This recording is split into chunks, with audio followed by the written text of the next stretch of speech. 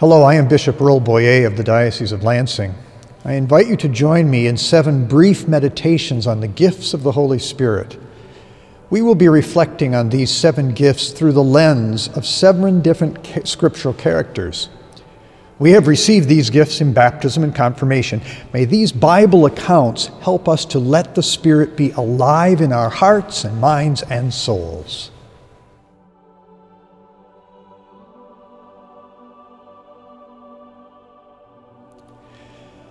St. Timothy was certainly no St. Paul. Paul had left Timothy in charge of the church in Ephesus, and now saw a need to write 2 letters to Timothy in order to buck him up. Paul called Timothy his true child in the faith, but recognized that Timothy was a bit shy, too self-conscious about being young, and not in the best of health. Paul tells Timothy to be a leader. He does so by reminding him to live out the piety he had received from the Holy Spirit. Now, don't get me wrong, Paul liked Timothy a lot. Timothy had become a Christian because of the faith of his grandmother Lois and his mother Eunice, even though his father was a pagan. Timothy left home and followed Paul. Timothy helped Paul write some of his letters. Timothy had even gone on several important missions for Paul, visiting other churches and solving disputes. But for some reason here in Ephesus, he was forgetting his role, what he was supposed to be about, and Paul had to remind him. St. Timothy had been filled not with a spirit of timidity, writes St. Paul, but with a spirit of power and love and self-control when he had been designated to lead the church at Ephesus. It is holy piety or reverence which Paul wants Timothy to put into action so that he can be a leader. Piety is not about going around with your hands folded, though that is not such a bad thing. It is really not about how you look on the outside.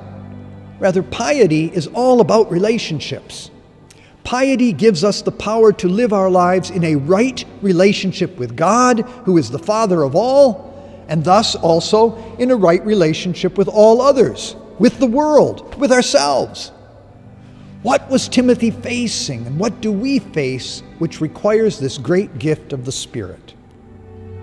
First of all, this gift of piety helps us to live in a right relationship with God. We have received our faith from our parents and from our grandparents and from our teachers, just as Timothy learned from his mother, from the Scriptures, and from Paul himself. That faith teaches us that God is our Father and that we owe God. What is it that we owe Him? All that we can give to God is what He asks of us, and He asks us to worship Him. And how shall we worship Him? We can only worship as Jesus has shown us, the Mass. Jesus gave us the Mass in order for us to worship the Father. And Jesus said, "Do this in memory of Him." The Mass is the most perfect form of worship that there is. God wants to be worshiped by this perfect sacrifice of His Son, Jesus. So this is where we start. Now, I know that there are a million temptations to pull us away from the worship of God. We are tired. We are bored. We are busy. We are lazy. This gift of piety, of recognizing our correct relationship with God, will help us fight these temptations and give God what is His due, true worship in the Spirit, by participating in Sunday Mass. Not because we are entertained by it, but because that is the most perfect sacrifice we can give to God, the sacrifice of Jesus Himself. Secondly, this gift of piety helps us to live in a right relationship with the world. Timothy had to confront heretics who were teaching that the world was evil. How could it be evil? Certainly we believe, as did Timothy, in a good God who created and redeemed this good world. Therefore, we who have this gift of piety know how to respect the world as created by God, as governed by God. The world is not out there to be destroyed by us, to be misused by us, to be our plaything. Rather, we are but stewards, and God, our Father, has placed the care of His universe into our hearts.